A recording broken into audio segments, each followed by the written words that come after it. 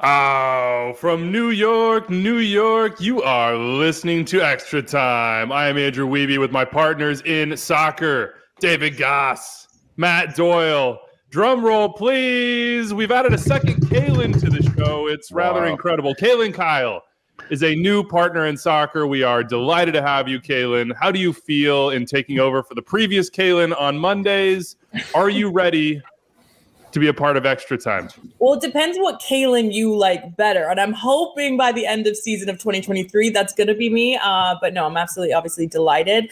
I'm probably going to get some heat for my first show wearing a Red Bulls jersey, but these are fire, okay? And it's the only team in Major League Soccer that has officially sent me a jersey. So if you're hating on it, send me your jerseys and I'll wear them every week. So in the pre-show meeting and in the pre-show group text, Kaylyn was talking about lists, parenthood, and she lives in New Jersey. Where the vibe is good already. Sorry. You guys also have the same energy in meetings as well. It's like the first thing I noticed. It's like, oh, Kaylyn is basically just Wiebe. Like this is gonna be a lot. Isn't it? Please help us understand what that energy is in meetings. I'm not entirely sure I know, and this would help me in the present and the future. I think we'll unfold that over the course of the season. Okay, got it. So, a longtime pro, Kaylyn, 11 years, more than 100 caps for Canada. We are now lucky, fortunate, blessed to say that we have a World Cup veteran on Extra Time, I believe, for the first time ever. Tell people what they should expect from you. Give the full introduction here. You've done it. You've basically read everything that I emailed to you late last night. I'm honest. Let's just be completely honest. I am a very honest in my analyst, and I love stirring the pot. I love dropping bombs, seeing if they explode, seeing if anyone's taking my bait. And then obviously I do have some love for certain teams in the league because I grew up with the Vancouver Whitecaps, even though they're absolutely terrible this season and last season. So I'm hoping they turn it around there. And then I was with Inter Miami for 3 years. My father-in-law is the head coach for Minnesota United. So I feel like I get a lot of hate because, again, I support a lot of teams and now New York Red Bulls. So here we go. Cool. Three realtors and Kaylyn Kyle. That's an inside joke for the Minnesota folks out there. We'll get to that down the line. Do you think, Kaylyn, what would you say the percentages are that by the end of this season, the gaffer has any positive feelings about this show? Do you want my honest opinion? No, I already got it. That's good. That's exactly what I thought I was going to say. When I told him I was coming on this show, he said, "What the hell are you doing?" Love it. Love it. No, he loves you guys. He genuinely loves you guys. He just loves giving you stick. He's that English. Yeah. He's got that English flair, I will say. All right. We have hours upon hours throughout the rest of the season to unpack meeting personalities and our future relationship with Adrian Heath. I cannot wait to see how that unfolds. But let's get into match day 2. Welcome to MLS St. Louis City SC. That is the best thing I saw in match day 2. I stole this because of my Midwestern roots. A little complicated given the relationship between Kansas City and St. Louis, but I saw this game. I saw this crowd. I've been in the stadium. And I just thought, as we've heard Taylor Twellman say and so many others who hail from St. Louis, why hadn't this happened before? I'm looking right now at the photo and hope everybody out there listening or watching has seen it. The overhead photo of City Park, the city lit up. In the background, you can see the arch just straight down the avenue right there. It's the TIFO, it's the card stunt, it's the moment, it's fans standing for 90 minutes. It's babies being bathed in beer showers. It's Enzo Capetti being public enemy #1 in St. Louis. It is a soccer city not getting their moment. Like I've heard that and I've said that and I've sort of reflected on that. Getting their latest moment and getting their present and their future because their past is so incredible. You go all the way back to 1950 and obviously way before that with the local leagues and everything else, but the 1950 World Cup, more than half the starters from St. Louis. I grew up hating the Steamers. And that's indoor soccer, but I remember in those days, the Steamers were like the big thing, the big rival, arguably bigger than the Blues at times in St. Louis, and that was saying something. They had NASL, they had legends coming out of there, they had SLU, they had all these things, but to finally have MLS, to have this cathedral, this stadium, this place to gather, I mean, a place that the competition just to get in is going to be insane. It feels like a moment for the league, but also for the country of like exhale. Finally, we're here. We're in a city where we were meant to be, and a city that clearly just gets the game on every single level. Matt Baker is a guy in St. Louis, a super fan, I'll call him, that I've been living through on Twitter for more than a few years now.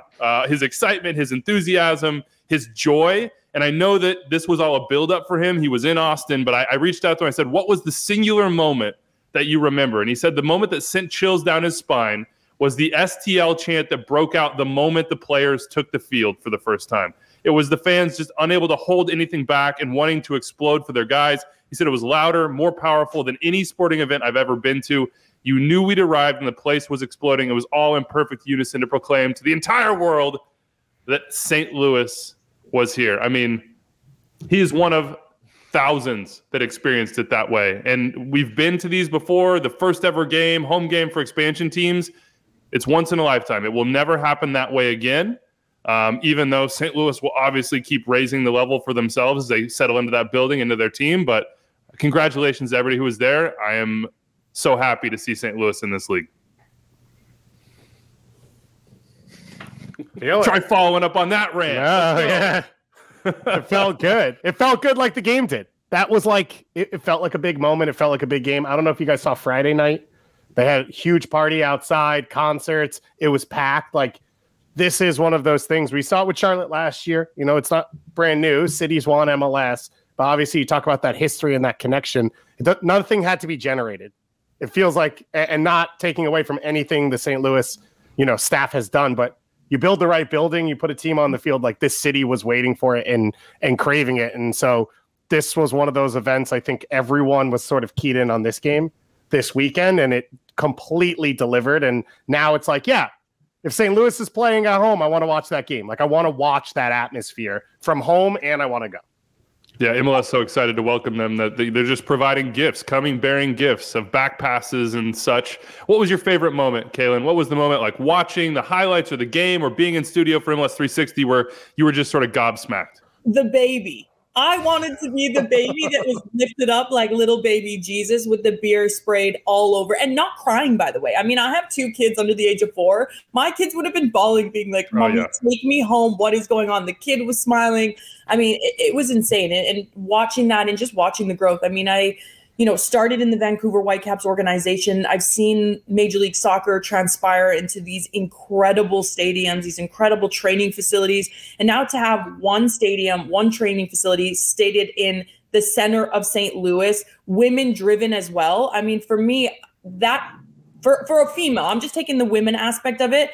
That is amazing. I obviously I have to use my words wisely because I don't want to be beeped out again. I've already been beeped out once early on in this podcast. It's only day 1, but I just think that's just so incredible to see. And it's just raising the level of Major League Soccer for when more teams want to come in, or even, teams want to change stuff in their own training environments. If they're looking to refurb, they're going to look at St. Louis and be like, I want to create something like that as well. So, and players are going to want to play there now. You want to play for good fans. You want to play for incredible stadiums. You want to play and train on the best training facilities. So it's not going to be hard to get good players that want to go play for St. Louis. I also think this is just the beginning for St. Louis. We've sort of looked at their roster and been a little bit skeptical. And some of that comes down to spend. But you look at what they did spend on the facilities on getting this up and running. And they did it during the pandemic, by the way, when costs got crazy as well. And I was talking to Taylor the other day, and he was like, this team can be really good. He's like, but watch in 5 years, watch in 3 years, watch what this organization does to build. Like, we're just seeing the baseline here. I'm also going to go Simba and Rafiki on the baby lift. That's what I was thinking of. I don't know why it is that parents, and I'm guessing I might have this instinct as well, like an exciting moment happens. I don't know why the first thought is like, I'm going to hoist this very delicate child high into the air, but it made for some incredible scenes. Doyle, best moment. What did you take away from this occasion? I think you guys all covered a lot of it. The important moment to me was that it felt like a culmination. And we saw some of this in the post-game quotes. Bradley Carnell talked about how his team needed to manage their emotions because they understood that this was like a 70-year journey. Like back when soccer was dying in the United States, it was still thriving in St. Louis. And, through a lot of the things that you talked about, Wiebe, Major Indoor Soccer League or the old NASL teams. But even before that, back in the 50s when the U.S. made the World Cup, and beat England in that famous game, half the team was from St. Louis. The semi-pro leagues in St. Louis were legendary. The game was still vibrant there where it was dying everywhere else. So in a different world, St. Louis is the first MLS franchise. So for just someone who's been around the game for 40 years now and who, knows pretty deeply and appreciates the history of the game here in the States, finally getting there, I was more emotional about this than I thought I would be. That's one. And the other thing I took away was 85th minute, whatever it was, I realized the entire crowd was still standing. Nobody took a seat in that entire game. And we don't really see that too often. It was a scene. It's going to be tough to replicate that for whoever is the next one in as an expansion team, whether it's, San Diego, Sacramento, Vegas, Phoenix, Detroit, whoever. The bar, I think, has been raised a little bit higher this year with what St. Louis just did.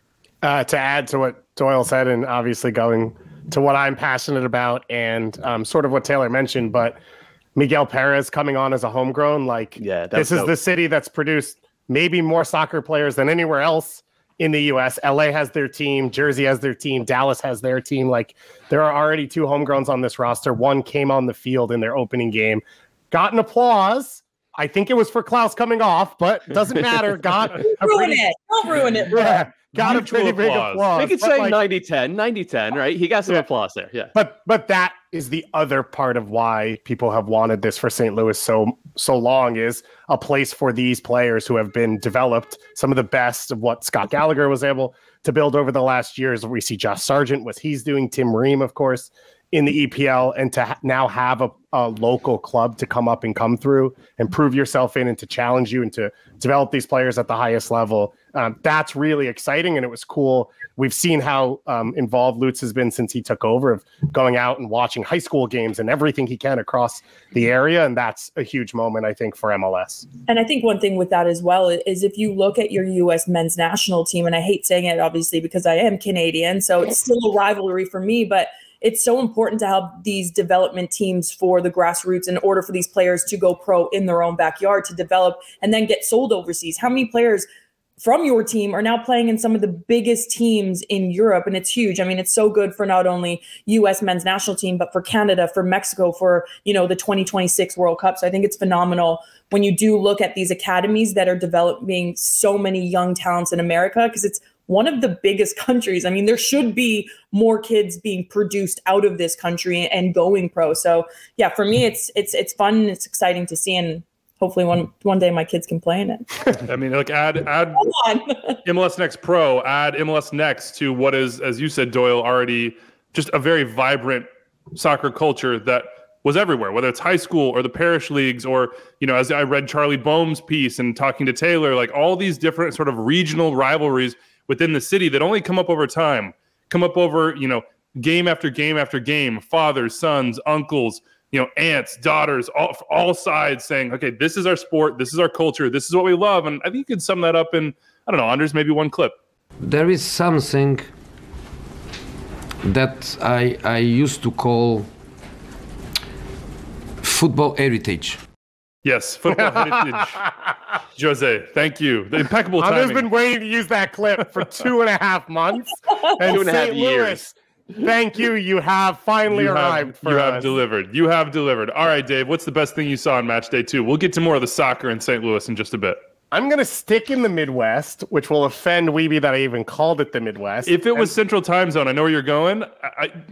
Is it Midwest? Is it Rust Belt? We can have this. So David, anything west of Montclair is the Midwest. Anything west of the Hudson. New Jersey is basically the open plains.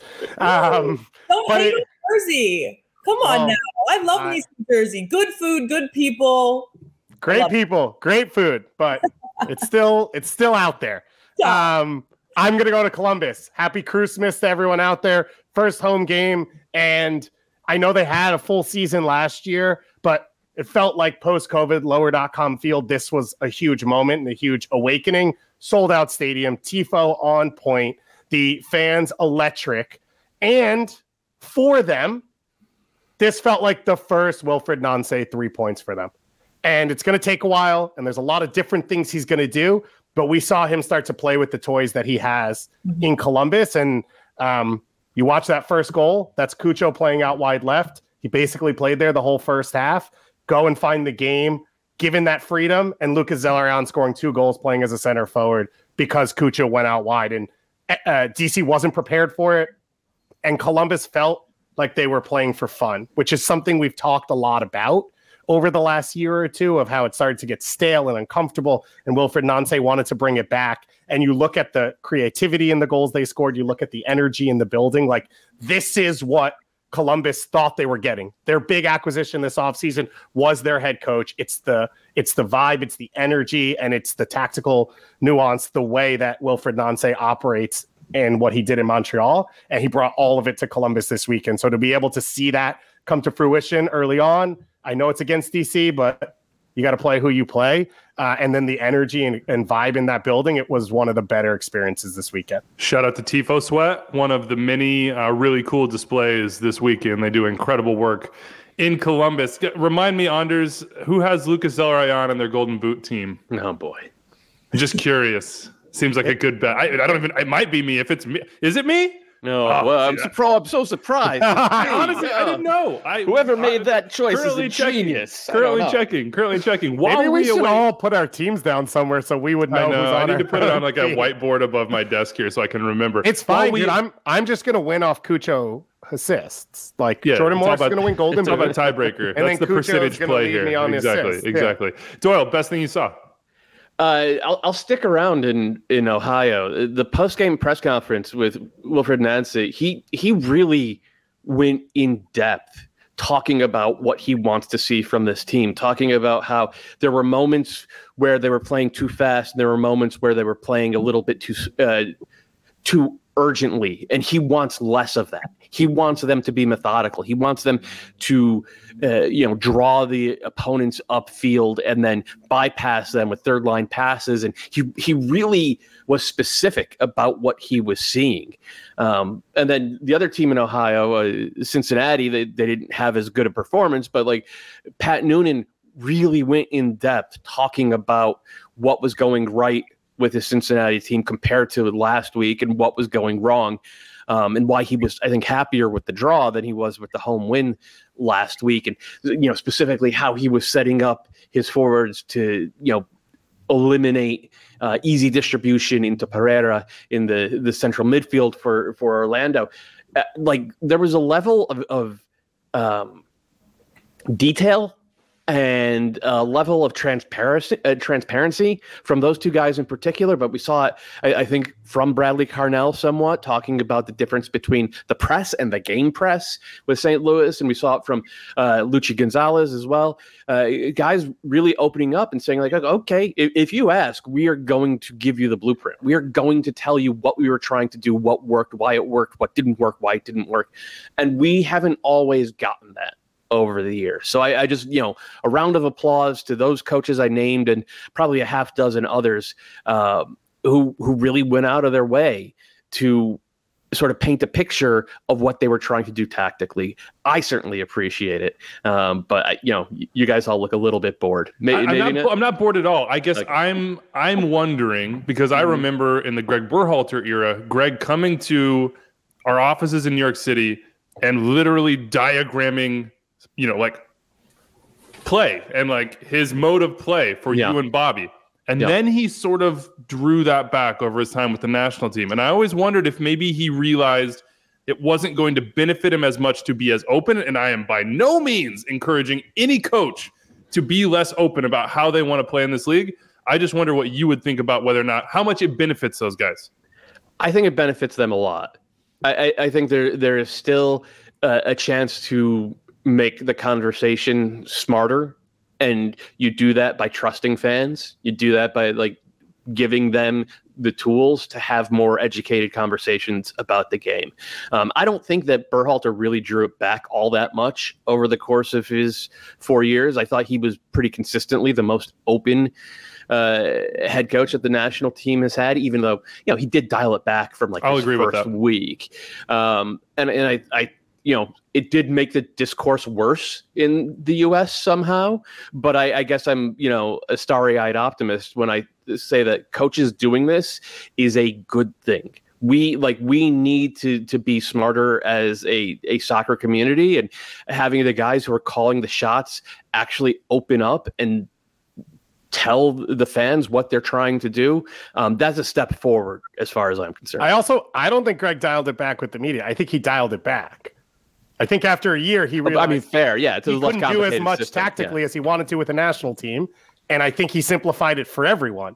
So it wasn't that he was only talking to us about verticality. I think that's what he was working on, and that's what he was doing, and that was the reality of being a national team coach. But I would add, you know, a lot of these markets, some are new in MLS, and a lot are growing. You have people coming to games, not just fans, to cover that aren't soccer people. And I do think that there's a really good spot for coaches to help those people grow. And if you're a coach, put your ideas out there first. Establish the way people see the game as the way you see the game, because that's one of the beautiful things about soccer is people feel there are right and wrong ways to play, but there's no proven formula, right? It's not the NFL where let's just score touchdowns. Doesn't really matter how you do it. Like there is this belief in people. Said by a true Jets fan, right? Yeah, 100%. There's like no nuance to Big this. Aaron Rodgers guy. But here's the thing. Correct me if I'm wrong. Is that a very American thing to say, though? Like coaches need to educate fans, or is that just in soccer that you're alluding to? I think it's in all sports. Yeah. But is in other leagues talk to the fans about how they're playing?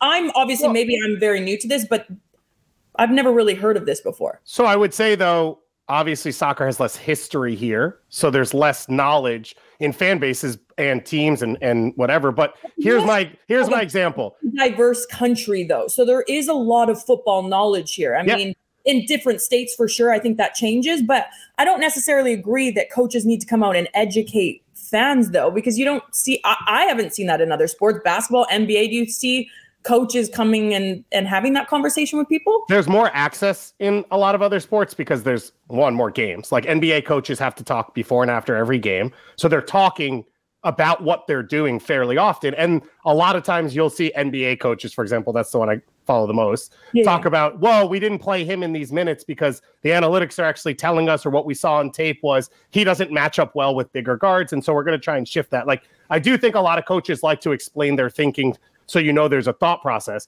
And my example in MLS would be, I've had a lot of conversations over the last few weeks with people asking, why isn't Jovic and Chicharito going to play together? And I don't think it helps Greg Vanney to not say anything. But do you think it's not the questions of people asking them? So like when they do get these media, because has there been a media person ask them in a press conference? A million times. Right? Yes. And what, He did recently say that he doesn't think that it's going to work. Yeah. But he's said defensively, he has not gone into detail about their pressing shape or they're a very mid-block team, and like why you can't play two forwards in a mid-block system, which is like that's kind of designed for two forwards. Sorry, David, go ahead. No, I don't disagree. I'm just, again, I don't think he has been asked the question, and I don't think he's gone into depth with his answer. And one of the things that a lot of people walked away from the early parts of Greg Berhalter were, at least there's a thought process and at least there's a process. Mm-hmm. And you might disagree, but you can respect there's a process, which a lot of people in this country for the two coaches before him felt there was no process. And so when things went wrong, there was not reasoning. And I do think fans react poorly to that. And I do think media reacts poorly to that. That's not the coach's job. But anything that makes a coach's job easier, I think, is something you'd want to do. Mm. All right. Best thing you saw in Matchday 2, Kaylyn. I'm already in here stirring things up. I love it. Inaugural journey. Great. I'm going to be kicked off week one.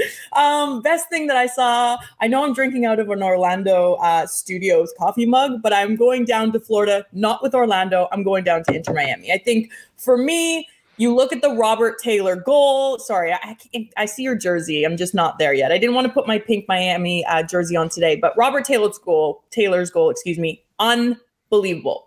Goal of the week, could be goal of the month. We will see. I think it's just phenomenal. But I will say Inter Miami and Phil Neville specifically, Phil Neville has been highly criticized these last 2 years. And I think people forget that they had basically a financial hook on their team where they couldn't make TAM signings, they couldn't make GAM signings, he couldn't move players in and out. He was taken over a team where he didn't pick any of the players.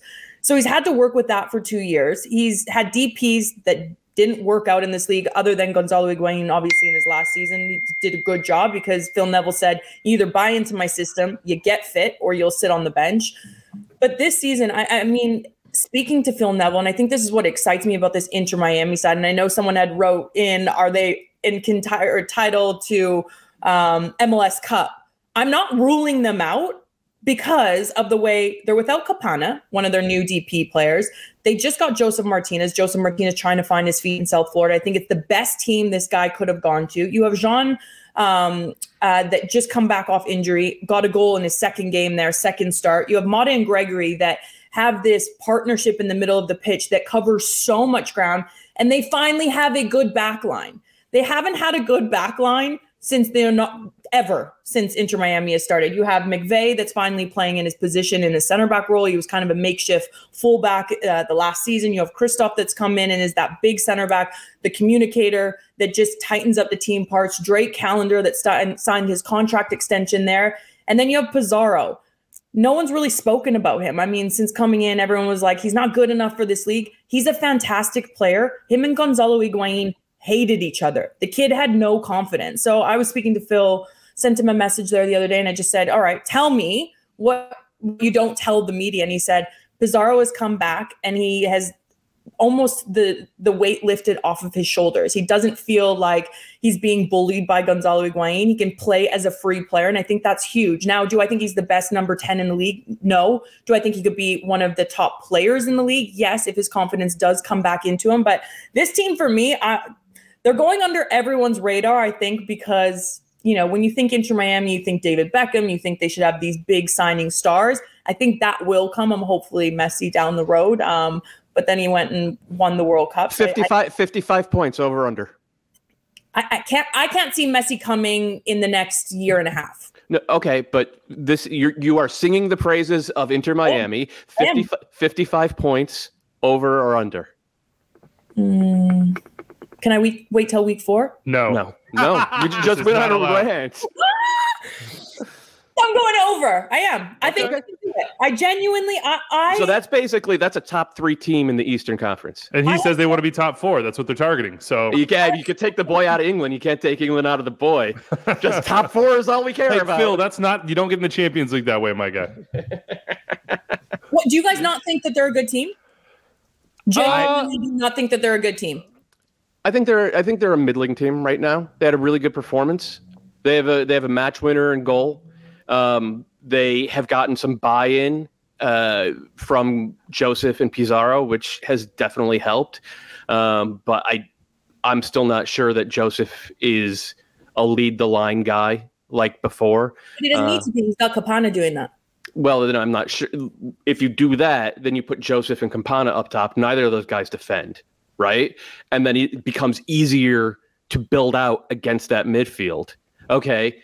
I mean, that's kind of a problem, but then you add a number 10 to that mix, which they don't really have right now, but they're trying to have soon. Then you have 3 guys who don't defend, and then you start getting pulled apart a little bit. So I think obviously, the 10 is Messi, it changes a lot of it. Yeah. I mean, for sure. But we're not certain that Messi is going to be the one who comes. But either way. Even after the performance against Philly. And the Philly's known in transition to be so dangerous. They were played off the park by Inter Miami, one of the best teams that everyone says it's going to finish first in the East. I don't know if I would say played off the park. Yeah, but I don't know that I totally agree. And you have the wonder goal, which pops up. I don't know. I didn't think So Doyle, you're talking defensive. Had a good game though. I thought they played well, but I did not think. Yeah. I did not think they created chances. Exactly. I thought no. I didn't think Miami did. Like the first goal. I don't know if Blake sees it late. It's surprising he's that completely goal, unsided. Yeah, I'm surprised that goal goes in against Blake. And the second one is arguably the best goal of the year, but not out of a moment of play. It's a moment of brilliance. Otherwise, I thought Philly had the better chances. That's my issue. Is Pizarro, I think, is a good player. I don't think he's in the final third. He's not even in the realm of the top players in MLS. It's not his skill set. And if they don't have a 10, I don't know how they score goals consistently. I thought they played fine against Montreal last week, but clearly Montreal's in a bad moment. And I didn't think Miami played them off the park either. So a little note here, you're talking about Andre Blake. Opta went and did the research on this. Both of Inter Miami's goals came outside the 18. That's just the third time in 217 MLS matches for Andre Blake. That includes the playoffs. And the first time since 2019 that Blake was beaten from outside the box twice in a single match. So like that almost never happens. What's the ding? This is a sound podcast, ambient sounds, random sounds, leaf blowers, radiators knocking. No. Who's got the bing? Who's binging? Is it you, Wiebe? No, I promise it's not me. You're in a new house. Okay, it might be Kaylyn. That's a good intro. That's a good entrance to extra time, Kaylyn. Random noises are our brand. Why? I'm getting blamed for this. I'm on silent. I promise you. Oh my gosh! People texting me. Who is it? My phone's on Do Not Disturb. Yeah, my Apple phone. This is 100% David doing a bing bong thing after that Knicks win last night. Bing bong. Well, here was the question on Inter Miami from both Zilly and Ash. Are Inter Miami serious contenders for the Shield this year? And also, is that an overreaction? Is it an overreaction for folks to be so high on Miami this far? I feel like it's an overreaction. You should definitely be. Yeah, you should definitely be happy with 6 points. But yeah, this is not a Shield team is currently constructed. They don't have any depth on the back line. They're not creating chances at a high level. They're competing like they showed last year that they'll continue to compete like. But like we're talking, I think, a year away from this team coalescing into the type that could. You talk about creating chances. You look at Nashville. Look how far they've gotten. Yes. Yeah, there's a system. Is Nashville a Shield contender? I'm not saying that they're not. I'm not saying that they aren't. But I'm just saying you're talking about stats. Everything's stats. Football, and I understand like a lot of people are so fixated on stats, but sometimes stats don't tell the story. I'm not talking about stats. I'm talking about tactical approach, right? Like if Miami puts enough attacking talent out there to win games consistently, then they take their ability to defend across the pitch off the table as currently constructed. But now, you have two defensive midfielders that literally do that job. You have Gregory and Mata. Neither of them are box-to-box midfielders. They screen and they do all the dirty work for everyone. They do a lot of dirty work, but they gave up 60 goals last year, Kaylyn. But they also didn't have the back line that they have. And they got smoked in the playoffs. I mean, we're going to agree to disagree here, but there's like, as currently constructed, 6 points from two games at home. That's a great start to the season. And like the bones of this team, very good, but like they're pieces short. I would add this. So I was talking, I think, Patrice Bernier about this morning. Stacking points matters because I don't know that anyone is there in the entire league. I don't think there is a monster. If it is Philly, which it could be, they have CCL to deal with. So I think for Miami to be good to competent right now, or competent to good, competent to great, whatever, and stack points could put them in the running for that. Because if you are already starting ahead as teams start to solidify, or maybe teams don't throughout the season, then you have a shot to contend at the top of a conference. So I think being who they are right now is a step ahead of most other teams. I'm going to agree with Anders in the chat, which is that Seattle don't have CCL to deal with and already look like juggernauts. So we might actually have a monster. It's just the same old monster up in Seattle. Quick question on the Union. Anybody concerned about that performance as it relates to going to into CCL against Alianza this week? No, I think they had half an eye on it and didn't play their best. But I don't worry about this team in big moments. I think that's been proven over the last 4 years. Okay. All right. I do appreciate Anders being so excited about his team potentially challenging for the Rocky Mountain Cup this year. All right. Let's keep it moving here. We'll get back to St. Louis. We'll get to LAFC. I think this is a good transition straight into the Sounders. 2-0 over Real Salt Lake. Top of the league. Dominant wins back-to-back. Doyle, I said on MLS Wrap-Up that I think that this is a team that can go for multiple trophies, and I'm not going on a limb there. It's a pretty solid limb. Where do you see the Sounders in this particular moment? Hebert in, don't even need Rui Diaz. Jordan Morris has got 3 goals already. You got 90 minutes out of João Paulo for the first time in what more than a year. They're back. They're just back. Yeah, it feels like they're back, and they look like the team that they were last year this time of year when they were en route to winning CCL before all the injuries hit. And we shouldn't be surprised that Jordan Morris, when healthy, is looking like a best 11 caliber winger. We shouldn't be surprised that Eber, when healthy, is excellent. I love that offseason pickup. They're deeper now. João Paulo looking like himself. We shouldn't be surprised. Nico Ladero in a contract year, looking like the best number 10 in the league. That's probably not a surprise either. It's all good right now in Seattle. I think the fans are right to be hyped. They're doing a lot more work with the ball than I think we tend to see from Seattle.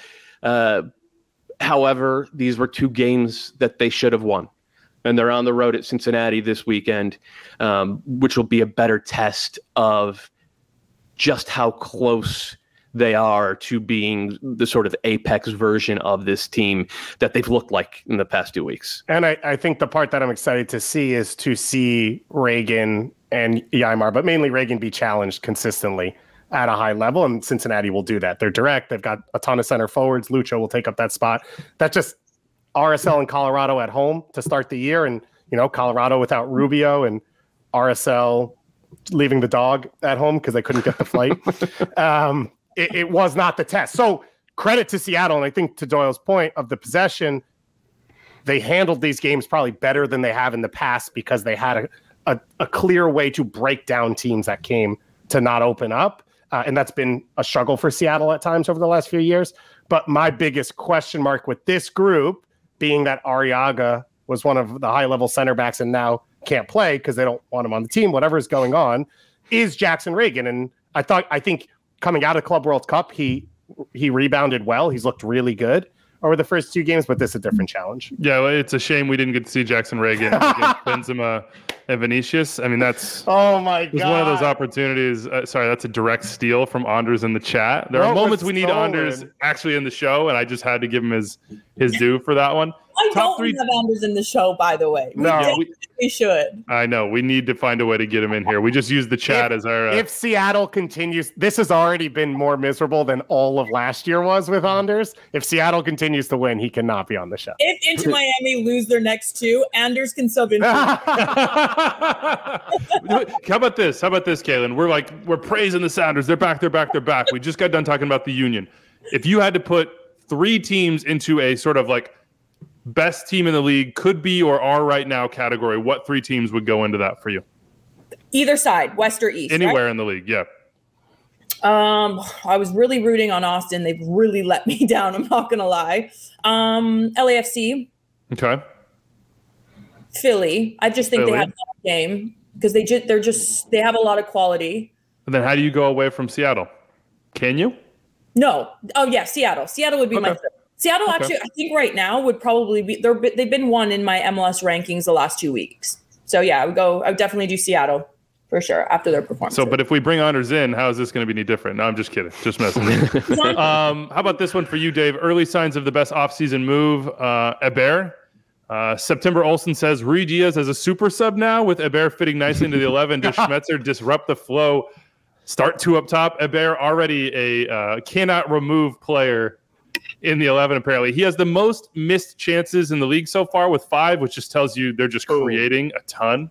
2 good goals from him. That's what you want to hear. Missing so many chances. You have so many chances that you're basically gifting them. He's Mother Teresa out there. Yeah, he doesn't even want to score the goal. Just giving the other team a chance. Yeah, just you got to sure keep they people feel like they're a little bit involved. Listen, I understand because I think Eber's missed more chances than NYCFC has generated this year. So that $400K in allocation really came in use for NYCFC. I'm glad they don't have the starting center forward that Wiebe questioned for 3+ years with them, and they are showing why they are better without him. I didn't question him. Well, you spent the last half of last year saying they couldn't win with him, with Tati gone. Then he left, and now they're bad. So it feels like you did. Yeah, there are elements of truth to that. Elements, but it's not the whole truth. I just said they needed another player to complement him, so that would be like a little bit of maybe a rotation, or maybe he's a backup like he is, I don't know, in Seattle. Yeah. Just saying. Well, I picked Rui Diaz for my Golden Boot team, so it showed my confidence in there. But by the way, Tom has Lucas Zellerion, so my memory was poor, and so was Doyle's on that. Sometimes there are moments in MLS where you're asking what's going on, and like people letting Seattle trade for a starting player is one of those moments. People letting Philly trade for Damian Lowe for $250K is one of those moments too. No, that's not one of those moments. Yeah, if you watched his games back, that's not one of those. That's fair. But that's watch, but watch 50% of the league's starting center backs right now, and then I think I would sway back into he can play for a lot of teams. You would have him start on your team? We could start naming teams. There's a lot I would start him on right now. Yeah. All right, let's how about we go to LAFC? So they got the rings. Pretty cool. Gareth Bale is back. He had a later tea time to get to. Still want to play with you, Gareth. If you ever mini golf, whatever, I'm down. I will fly out there with my clubs. 3-2 over Portland. Portland just absolutely dire, horrendous, shameful, shambolic on set pieces in the first half. OptiJack had another great stat on this one. LAFC have won their season opener in all 6 of their MLS seasons. That's the longest streak of opening wins in league history, tying FC Dallas from 2012 to 17. What do you guys think of the ring?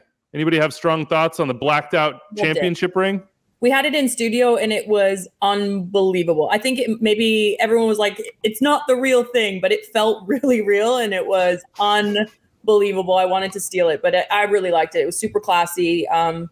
Loved all the detailing. I think that it was like Carlos Vela's that they had sent, but not Carlos Vela's that they had sent, clearly. It was really, really beautiful. Absolutely stunning. Loved it. I like the shield and the cup on the side, and the shield being diamond plated is a cool look. Yes, on top of black diamonds. I think the whole thing just really, it fit the club, the vibe, the brand, the accomplishment. It was all great. And then they baptized themselves in the holy waters of domestic beer. Throughout this match, according to Will Ferrell. Giorgio Chiellini scored his first MLS goal. He's the 5th oldest to score in Major League Soccer and the oldest to score his first at 38 years and I believe 212 days. It shouldn't have counted. Watch instant replay. Myself and Christina Uncle spotted an offside in that one. An offside on the corner? Yeah, when Ilie plays the ball back for the cross, actually in an offside position there. Because they played short. Yeah, just go watch the show. You'll see. But I want to quiz you guys now. Who are the 4 older players that scored in MLS? Their debuts? No, just. But it's their first goal? Not their first goal. It's just overall older players, because only 4 players have scored that were older. I'm sure Kai Kamara will get there here at some point. Zlatan? Nope. Preki is one. Preki is the 42 years, 113 days Preki scored. Wanda? He scored 20 goals at an older age than Giorgio Chiellini is right now, which is just nuts. Preki, Wando is one. 38 years, 283 days on Wando. Hugo Sanchez? Carlos El Matador. Oh, El Matador. All right. Yeah. Did we get all of them? No, you have one more. 38 what about Lothar? You mean Carlos Suarez? Oh, sorry, Carlos Suarez. Claudio Suarez. No. This says Carlos Suarez, and I think you mean Claudio Suarez. You can't get. You have the wrong answer. Yeah. Shocker. Terrible research. One more, and it's a legend with the hair to match. Oh, Pibe. Pibe. Yep, Pibe. 40 years, 272 days. So if I'm 40 and still able to run to the gym, I'm going to be delighted with myself. Yeah, I'm just trying to be standing. You're just trying to get the dust off your Peloton. That's what exactly. Yeah, we got to move that out of the way. It doesn't get used. It just gets rotated through my basement to take extra time. Any thoughts on Mahala Apoku as the starting 9? Scored a goal? Wasn't really the starting 9. Yeah. Okay. Vela started as a false 9. Conceptually, there was a lot of graphic. Yeah, there was a lot of interchange between the two of them. I thought this was the best they looked for an hour. I thought this was the best they looked when they've had Vela as a starting false 9. He was really active dropping off, obviously, and they seem to have very good chemistry in terms of, like, when I drop, you go. So the center backs were always being occupied by one of those two guys. And, like, credit to Vela, he was even making some hard direct runs at times that he wasn't getting the ball, but they weren't meant to. It was just meant to create a little space. It looked good for an hour. And I thought Buke, that's how they were. Yeah. I thought he looked dangerous off the bench, and so of my concerns for LAFC, I think a lot of them went away over the course of the first 90 of seeing Vela play in that position well, seeing Opoku take up those positions that he did and be dangerous, and then having that quality on the bench that could also be a center forward option as well. I thought Tillman looked fine because they don't really have depth in central midfield. He's like the one piece they brought in. I thought he looked good for his segment. Doyle's anti. I mean, pass the ball forward. Just do it once. Try it. See if you like it. You're up. What do you need to? Well, they were flirting with not being up. Portland tore back. Evander got a goal in this one. It looked like maybe there was going to be a 3-3, a draw on this wonderful day for LAFC. It didn't happen. Any takeaways from Evander through 2 games, Kaylyn? I think he's good. I think definitely there's that transition, right? When you go into a new league as a new player and the pressure that you have on you, I think he's got the quality to be a fantastic player in Major League Soccer. Obviously, getting the goal, that always helps with confidence as a player. But we were touching on this earlier on, not in this show, but just behind the scenes of that transition. You know, how long is too long for a transition with a player within this league? So I do think there's good potential there. I am concerned with the supporting cast around him. That is my one big concern, because he's a fantastic player, but if you're not getting, you know, the quality service, the good runs and movement in and around you, getting him behind to open up that space, it's obviously more work and more pressure on the player. But I do think he has what it takes to be successful in Major League Soccer. He passed the eye test for you? He looks like a 10 to you? Yeah, I think so. I think he's good. I think obviously it's only week 2. It's going to take time, but it's the supporting cast around that I'm a little bit nervous about. Yeah, he definitely is the odds leader for Goss Theorem Player of the Year next year. But I agree with you, Kaylyn, in his physical talent, his touch, his vision, like it's all there. It's just understanding the speed of what's happening around you, the teams you're playing, and then having the pieces. If you don't have a finisher up top, it's going to make his life harder. And that they got Frank Boley, and we didn't talk about it much, I don't think, last week. To me, it just felt like another roll of the dice of an equal quality, but Nishkot has been bad the first 2 weeks. So maybe that fresh energy just gives them something they haven't had. We've talked a lot about St. Louis already, but we didn't really talk about the soccer, Doyle. So maybe we can narrow in on that one. 3-1 win against Charlotte FC. The moment, we've covered all of that. We haven't touched the back passes. Broadcast ruiner. Also, not a trumpet 39 on Twitter. I can't understand how people choose their usernames sometimes. But he is not a trumpet, and he asks who on each team will give St. Louis a goal because they've been given 2 already. I mean, they were given all 3 in this one. Yeah, that's true. An own goal, and then a Swiderski thrust his hand into a crossing lane defensive moment. Football Profits hit us up and said, do you think St. Louis City's performances are replicable going forward? 6 goals scored, 1 pin, 1 incredible own goal, 2 airheaded back passes. Seems like a bit of beginner's luck. And I can already feel St. Louis bristling at that accusation. What do you think? Beginner's luck? I don't think they're going to score over 100 goals this year. So no, I don't think this is replicable going forward. But the way they play, right? Their energy drink soccer. They want to create as much chaos as is possible, and that is a very good strategy early in the season when teams are still getting their feet under them and aren't as clean with the ball, aren't as clean with their movements, don't have their escape patterns down. It works, and it's worked for them for 2 games, and they've gotten some gifts on top of it. They compete like hell. Klaus, I think, is pretty legit. Let's go. Leuven is clearly legit. Yeah, They're not gonna be expansion season Cincinnati, right? Like they have already taken that hurdle. I'm skeptical that they're going to be a playoff team. I think they leave themselves way too open for those counterattacks, which is something that you live with if you're a high pressing team, right? Because you make the bet that you can force them into a bad pass or force them into a turnover, or even if they complete the first pass, you're there for the second pass to force a turnover on that one. And you're stacking all these chances to create the type of chaos that you want. And that's worth it to you because like you are going to eventually win the ball and shove it down their throat. It's worth leaving yourself open at the back occasionally.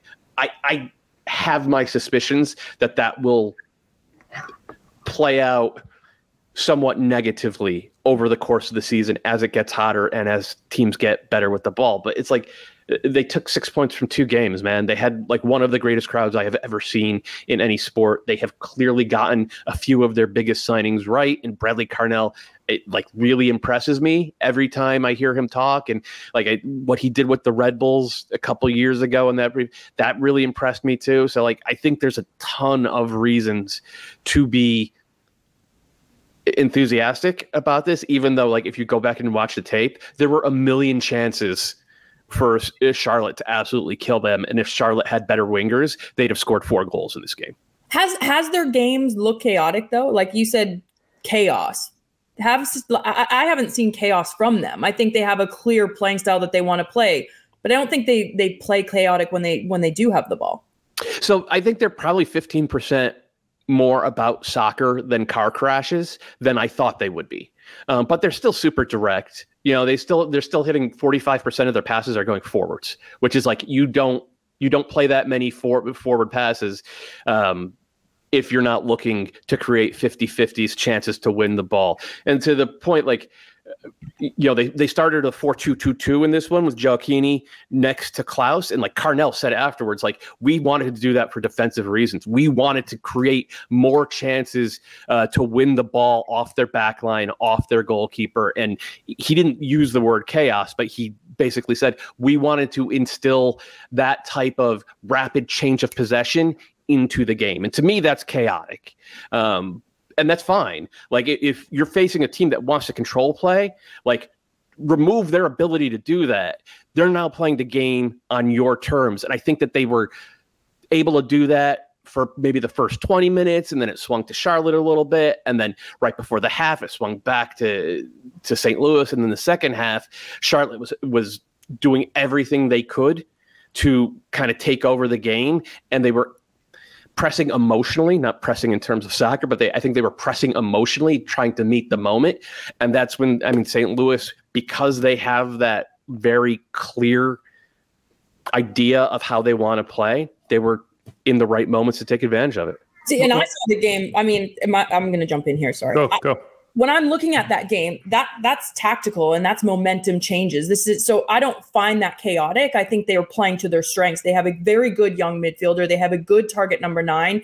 And I think what they did to Charlotte brilliantly is Charlotte was trying to press. They went long to open up the space. They collected in the midfield, broke them down in those team parts, got, okay, maybe a gifted goal, but still to be able to finish that opportunity, it's easier than looks. And then they tried closing out the game defensively, St. Louis. I think for me, tactically, they outplayed Charlotte in that. Charlotte, yeah, okay, you can say they had opportunities from wingers, but I wouldn't necessarily think that that's chaotic and that it's, I don't know. Let me ask you this, Kaylyn. As a former defender, and still in your heart and soul, I'm sure, well, not back passes. I was a midfielder. So. I was wrong. I'm sorry. You on that one. Go on. All right. Back passes, though. How replicable, like, where are those coming from in your mind? Because you say this is sort of controlled chaos from St. Louis. This is what they want it to look like. Well, because they pick their moments of when to press. And Klaus, you've seen on both opportunities just kind of hanging in the wind. And maybe it's because he's exhausted. Obviously, we saw the first game. He did look like he had no legs under him. But that's what you want to see from a player like that, leaving everything on in the pitch. For me, those are 2 mental lapses as a defender. The first one, it almost looked like he had thought, because when he didn't even actually look in the first game, I think it was, is it Kip Keller? The back pass? Mm-hmm. I think it was the cleverness of actually getting shouted, and he thought it was his goalkeeper. But the second one, he clearly makes eye contact. That for me is mental fatigue, legs that are going on you. First couple, there's no excuse. At this level, you should not be doing that. I mean, if that is my center back, I am losing it at the moment in time. Like it's unacceptable at this moment in this game at this level to make bad back passes like that. But for me, it's fatigue. It's early on in the season where you don't have that 90-minute match fitness. I'm trying to make excuses for these players, but there really is none. Like you should not be making passes like that ever. Let's hit Charlotte, Dave. I mean, you're more interested in your cat than me breaking down the game. So. I can do both. Come on, it's part of the brand. It's part of the show. If this is how it's going to happen for the rest of the season, I'm in. Bring it on. Dave, Charlotte, what'd you see? I liked some of the ideas they had. Derek Jones was awesome in this game. Brant Bronico has been really good as well. Ashley Westwood was a big signing for them. So they brought Jones in and slid Bronico to left back to keep Westwood on the field. I don't know if that makes the most sense, and I don't know that they got width from that left side, and Jozwiak was actually okay, but all of his best moments were coming inside. So there wasn't a ton of width on that left side, and then it felt like all of the moments that Andrei Shinyashiki found were moments where I'd rather have Karol Swiderski in that spot, and I know he had an assist from right mid, but Shinyashiki was put through twice. Those are spots where I think Swiderski scores goals. Like, that's what he does at his best. And what we saw from Swiderski last year as a 10 was very quick to get the ball off his feet to runners if he feels like the through ball is there. And Shinyashiki waited a little bit longer. So I think the framework of a lot of it is there. I don't know that it was executed to perfection in this one. The other thing I'd add is I think Malanda is one of the best young center backs we've ever seen in Major League Soccer. But there's a reason he came here, and that's to grow. And one of them is physically, and Klaus dominated that matchup. And if you go back and watch, it was like the 20th minute. Klaus puts his arm around Malanda and takes a throw in, and Malanda drags him down because that's the overreaction. If you feel like you're being beat physically, you overreact to try and win the battle. And from that moment on, Klaus dominated Malanda wherever he wanted to. So that's something that Charlotte just can't afford because he's too key to what they do. And that's not going to be every week. I think Klaus might be the best, most physical center forward in this league already. So it'll be a different test. But I thought Charlotte has some good ideas. I'm not worried about them. I know it's 2 losses in 2 games, but I still have a level of belief that the floor, or at least the baseline of this team, is pretty high. I'm sticking with you, Charlotte. Had you 5th in the East. Yeah. Don't know that I'm still feeling the 5th necessarily, but it can happen. And I still believe in you. I do as well. Sorry, I'm just going to jump in here again. I like to talk, for if anyone didn't know. I think Charlotte, for me, I think a lot of it's coming down because they have the players, right? We saw that last season. Manager, first time he's taking over a full preseason, but they had an unfortunate event happen in their preseason, losing one of their players. Mentally, that is very difficult to deal with as a player. So you can have the best starting 11 in the league. You can have one of the best center backs. You can have Capetti, but that is mentally so draining. So I think we have to take that back into consideration, that Charlotte have been through so much. The players have been through so much. The community have been through so much. And what we know about Charlotte, the fans are going to continue to support this team, and that's what they need. But I think moving forward, we're going to continue to see the Charlotte side grow on the pitch because of everything they went through off the pitch. And that was my big thing leading into 2023, is the reaction of these players. And I think you're seeing it. You can kind of see the little bit of mental fatigue in them, which is normal. I mean, from everything that they have gone through. So this team excites me as well. I mean, you saw moments of brilliance from this team and moments where you're like, oh, wow, Capetti is going to be unbelievable midfield backline. But I think it's still going to take a few games, just the mental side of their game, to kind of show on the pitch a little bit. Yeah, improvement from Capetti for sure in this match. Gets his first goal, a great flick header to the back post.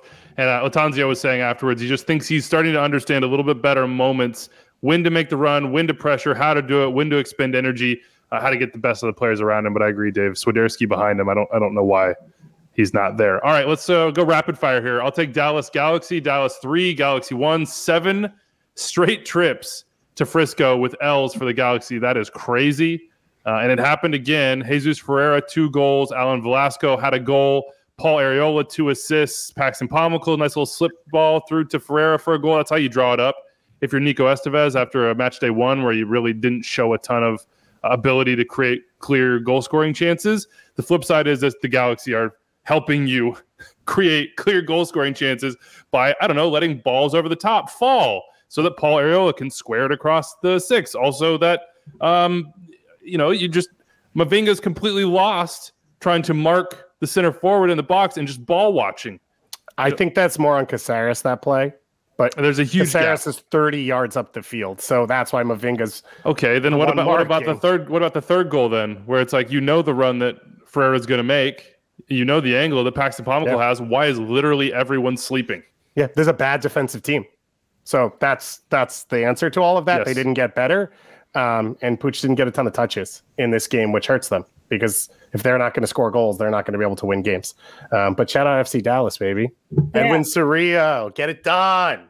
Cerrillo Hive. All right, Atlanta 1, Toronto FC 1. Doyle, I wrote in here that Toronto FC are in trouble. It's the Federico Bernardeschi show to me. You've got Well, first of all, Diamande goes off with hamstring tightness. So on comes Ayo. Then Ayo goes off with hamstring tightness. Lorenzo Insigne is not available. Might be next weekend, maybe. But they played a very, very defensive sort of you take the ball and we'll just defend posture. Mike Newell, I just saw this tweet out there, says the burning question for the Toronto Till I Die podcast. Sorry, we're taking your content, Toronto Till I Die. Would you be okay with Toronto FC grinding out wins and draws like they did on Saturday if it meant they had to play a more pragmatic style? I mean, if I was a fan, I think I would be okay with it. I don't think Bob Bradley will be okay with it. You know, like he's clearly okay with it for now, but in the long term, he wants his team to play like LAFC did in 2019. They just don't have the horses for it. Their ability to win the ball back in central midfield is not great. They don't cover a ton of ground in terms of that frontline defense. Bernardeschi does, but he's incredible. But like the other two guys, even when they're fit, don't do a ton of lifting defensively. So they get pulled around really easily, which means they're kind of constantly retreating every time they don't have the ball, which is tough. They do have two good center backs, guys who can do work in the box. And I think that they might, you know, between that and a veteran goalkeeper who's still very, very, very good, they might have to bow to pragmatism a little bit and say, okay, we're going to, at least until we get our feet under us in terms of fitness, we're going to have to play against the ball, and we're going to have to put Bernardeschi as the 10, and we're going to have to try to steal results the way they stole a point in this one. What'd you see from Atlanta?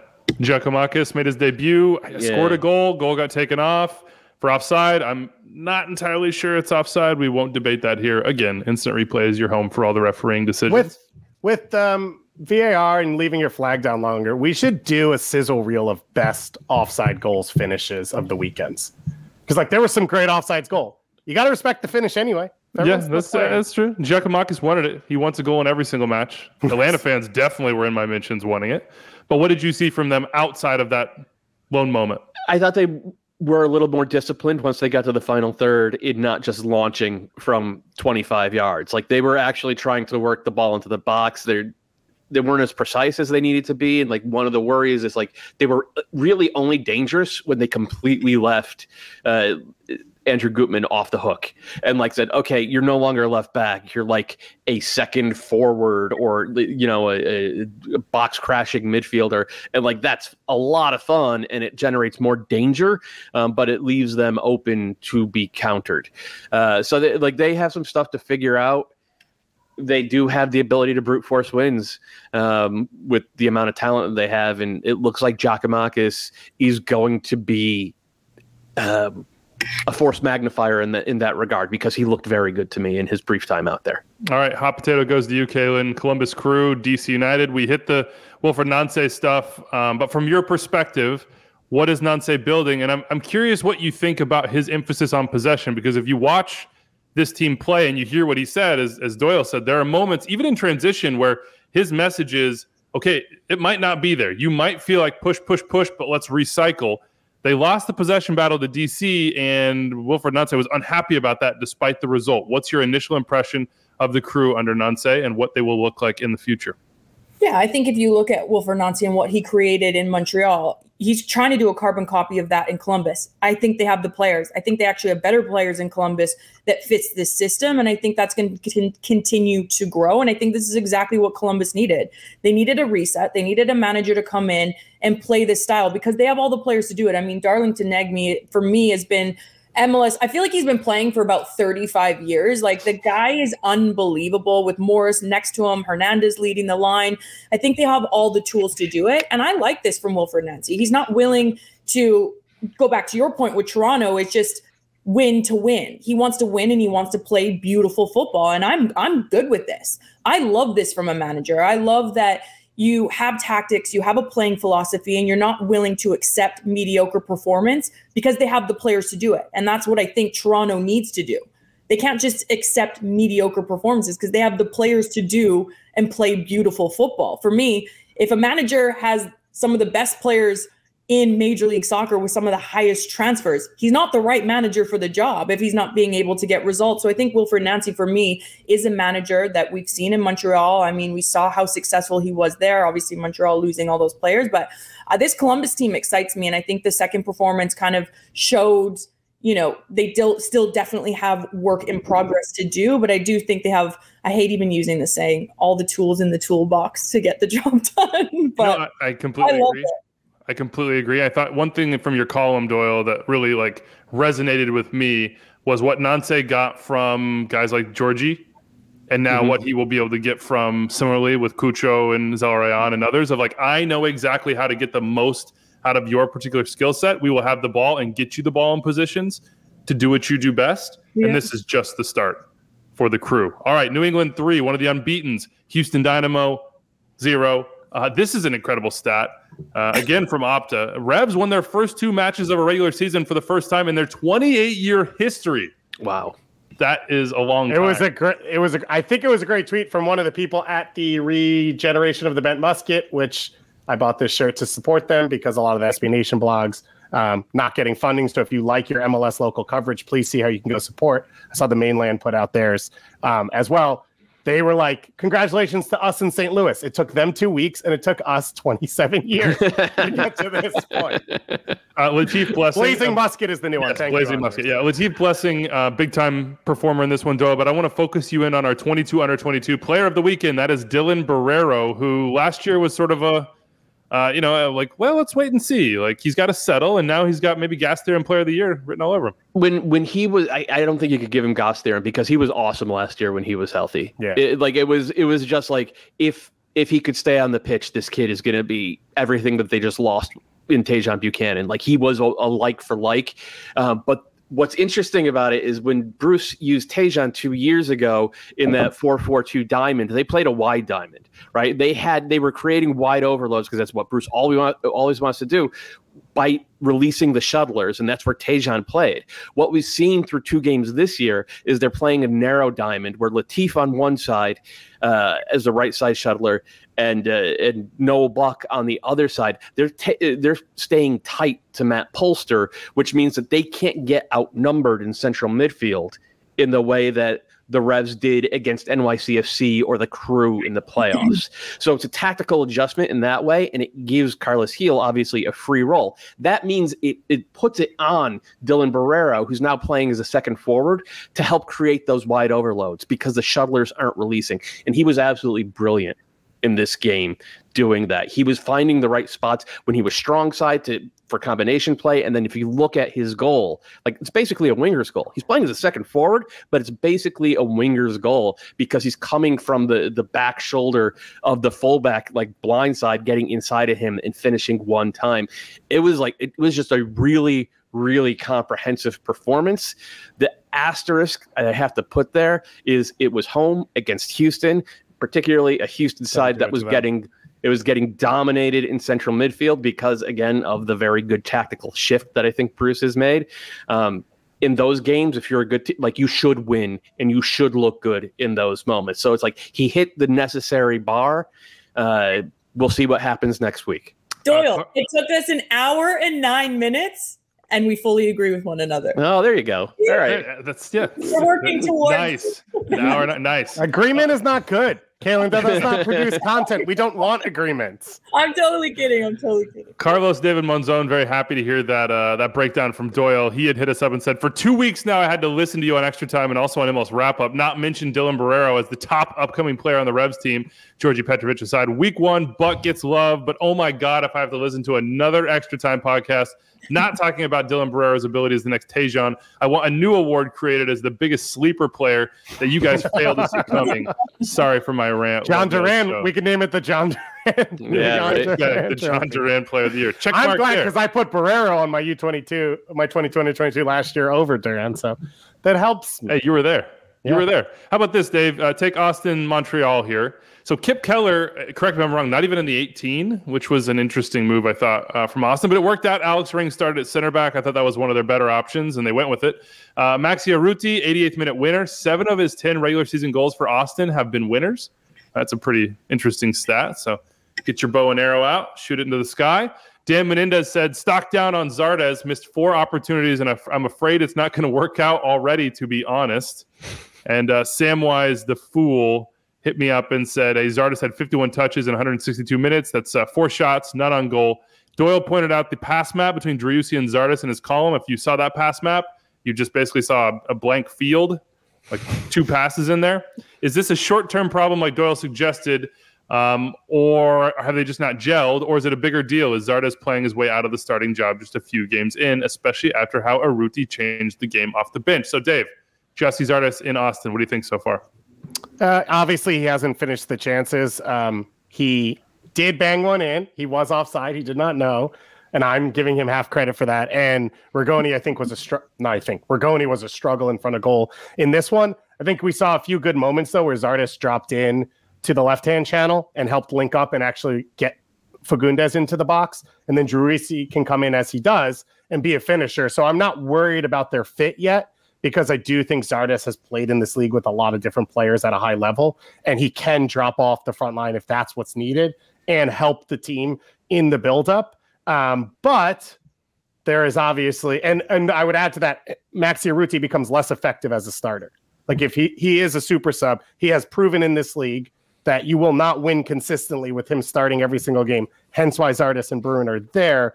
And so I wouldn't just take it as Urruti scores goals, so Zardes has to sit, because I think all of it fits together for this team to be at their best. And Ring playing at center back is also a good option for them, because Owen Wolff looks really good. And I think Owen Wolff won the center midfield job for them, and you need somewhere to put Alex Ring. I don't think you want a DP leader on the bench who thinks he's still a starter. And Owen Wolff, of course, will go probably to the U20s and be away for a bit of time, but I thought Alex Ring looked fine in that spot. Montreal doesn't have creators. Like Montreal, they replaced some of what they lost. They did nothing to replace Ismail Kone. They did nothing to replace Georgi Mihailovic. That is a clear flaw in that team. In saying that, Kyoto still created 2 or 3 really big chances for them that the kids didn't put away. And I thought after Austin blitzed Montreal out the gates, Montreal settled in and played better. But, it's going to take a little bit of time. I think I said, I don't know that Austin's going to take the step they're going to take from last year is not that they're going to win Supporter Shield.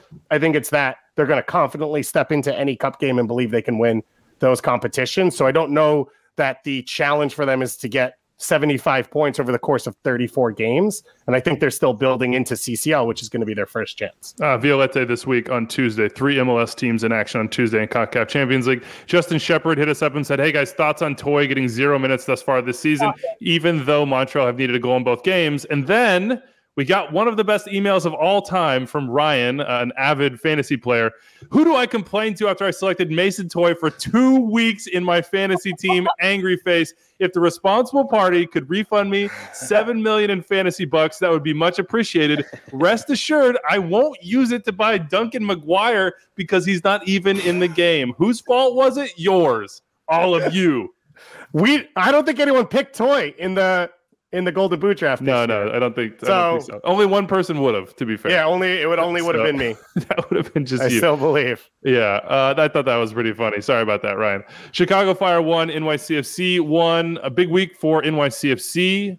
James Sands and Santi Rodriguez are back. Sands started, came off 73rd minute, something like that, and then Santi came on as a sub. Kaylyn, bad news for the Fire. Jairo Torres and Fede Navarro off with first half injuries, and then Kasper Shabilko pulled at the half for Kai Kamara, who I just cannot imagine is not going to be the starter for them at the 9. What did you think about this week for NYCFC with Sands and Santi returning? I'm hard on NYCFC because I don't think they've done a good enough job with the building blocks of players that they have transferred out of that team. And I said that even before the season started. They don't impress me. They don't have anything.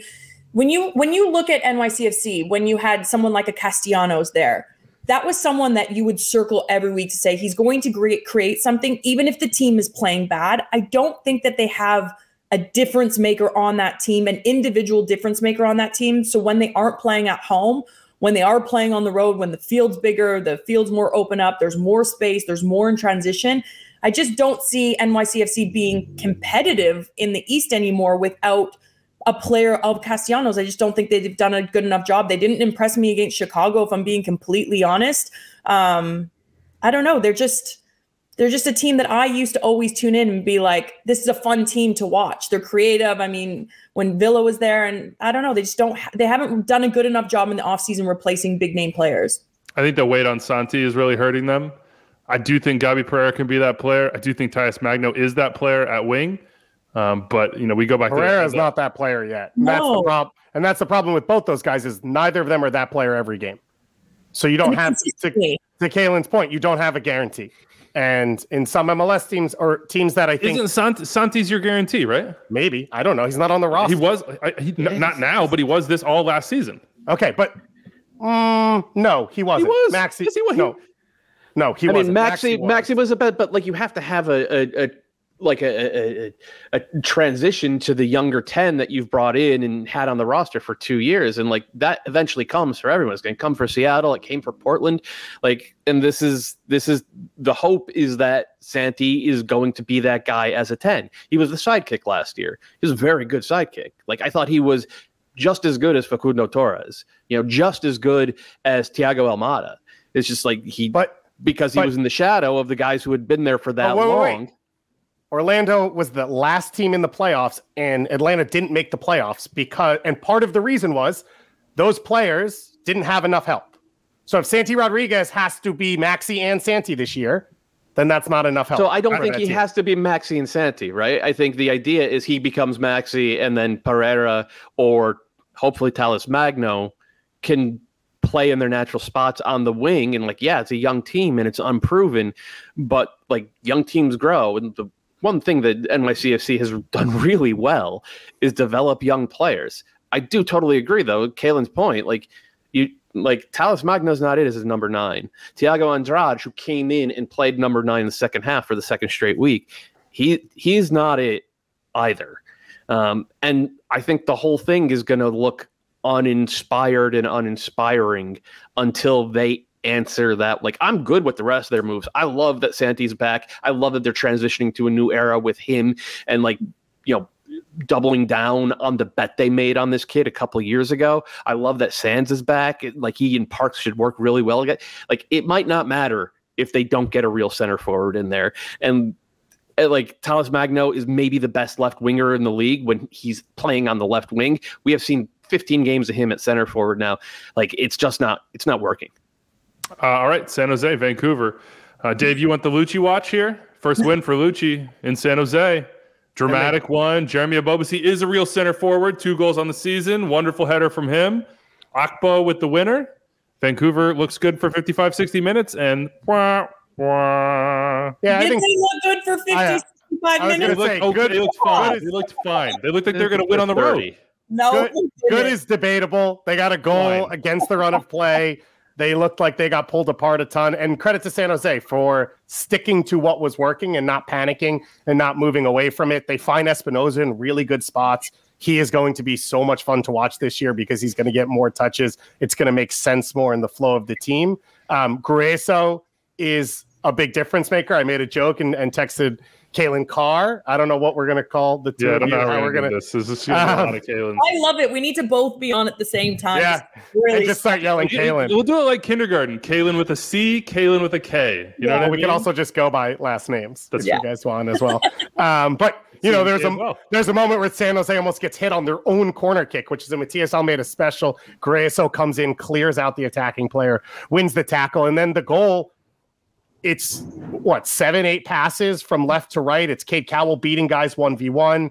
It's having your attacking players have the awareness to find the next player, and Espinoza not forcing the shot from a central area, but finding your right back, who it's an unbelievable finish on top of all of that. But it was a really good moment. I think San Jose right now, there's more balance in this team. Yeah. They can start to anticipate. The fullbacks can get forward because they know what's going to happen. And I thought Mensah has fit in pretty well in terms of helping them pass out of the back. So I think San Jose fans should be excited. It was an awesome atmosphere. Shea Salinas there, rocking the bell before the game. It's everything San Jose wants to sort of turn the page And I thought it was another step from week one in Atlanta. Got to get Shea ringing that bell now while he's the assist leader, because it ain't going to last for long. Christian Espinoza is 3 behind him in club history, which is a pretty incredible stat on that one. Congratulations, DeLucci. Big win for San Jose. Let's hit these scoreless draws. There are 3 of them, and I'll just give you some bullet points. Red Bulls, Nashville. Hani off the bench once again at halftime. This time he couldn't change the game with a goal or a goal created. Dante Vanzier off the bench to make his debut, and outside of that, watch the highlights if you want to, but don't. Sopranos tifo. That's the highlight of the game. Was sick. Yeah, that was the sick. Sopranos tifo was great. Yeah. Rapid 0, Sporting Kansas City 0. Darren Yappy once again starting. I thought he had his first goal. It was offside. That's a bummer. I like him. I think he's a bright spot.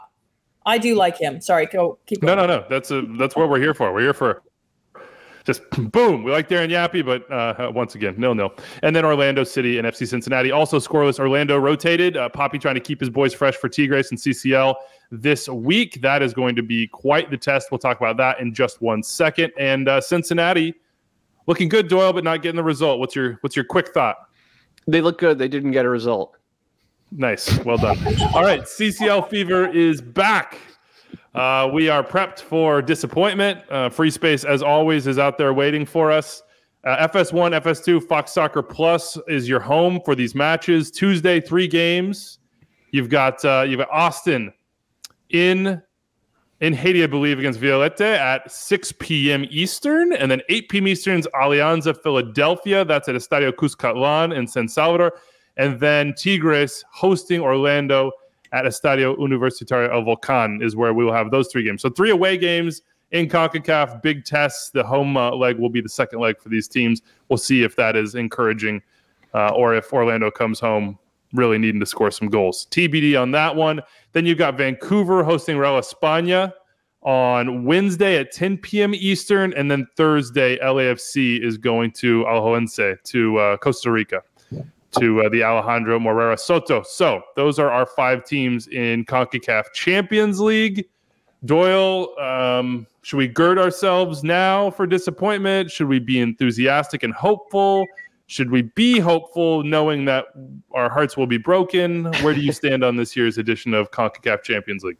I'm pretty sure, and we talked about this in the pre-show, it seems like the bottom half of that bracket is setting up pretty well for an MLS team to come through. That half of the bracket has the Union, LAFC, and Vancouver, 3 MLS teams, and only 1 Liga MX team. Atlas, who of course won the double, won 2 straight titles, I should say, last year, but they have fallen off hard since then.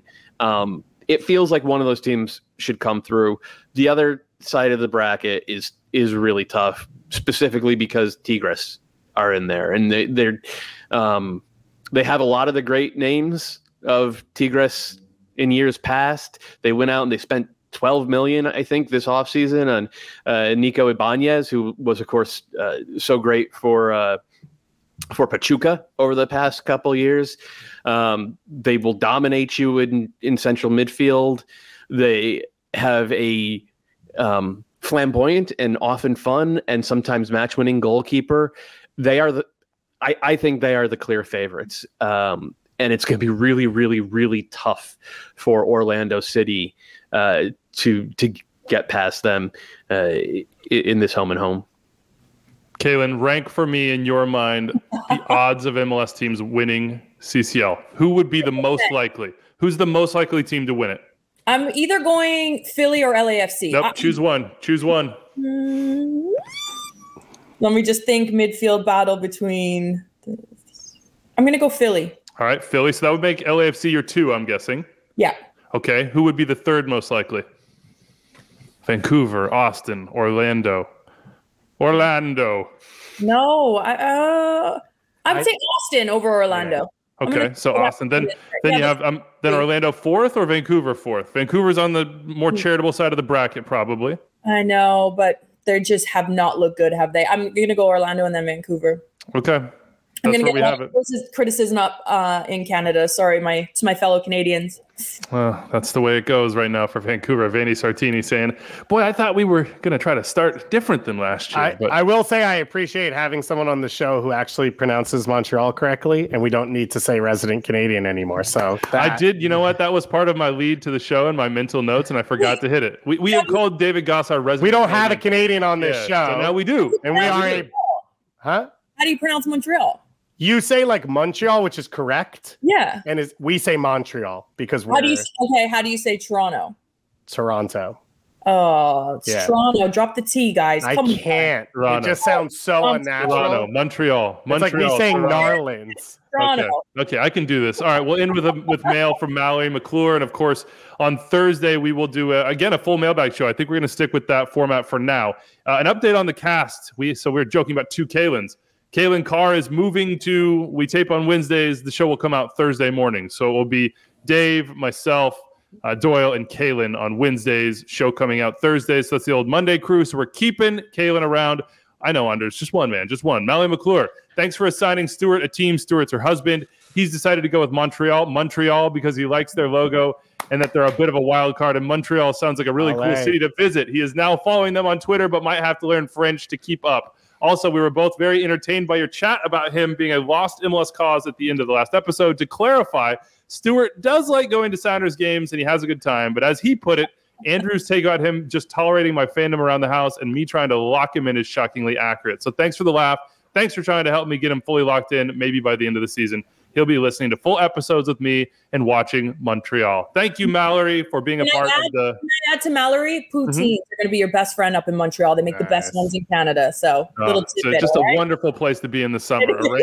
Arrange that road trip now, Mallory. And we've got more team assignments coming on Thursday's show. People driving cross continents. There's flights, Dave. You just said road trip. Yeah, but that's a turn of phrase. Oh man, the Midwest in him. Denver's 11 hours. I'll be there tomorrow. Exactly. It's not even a long drive. All right, that's it for us. Hope you enjoyed Matchday 2, MLS 360, MLS Wrap Up, all the coverage on MLS Season Pass on Apple TV. Make sure you get your subscription.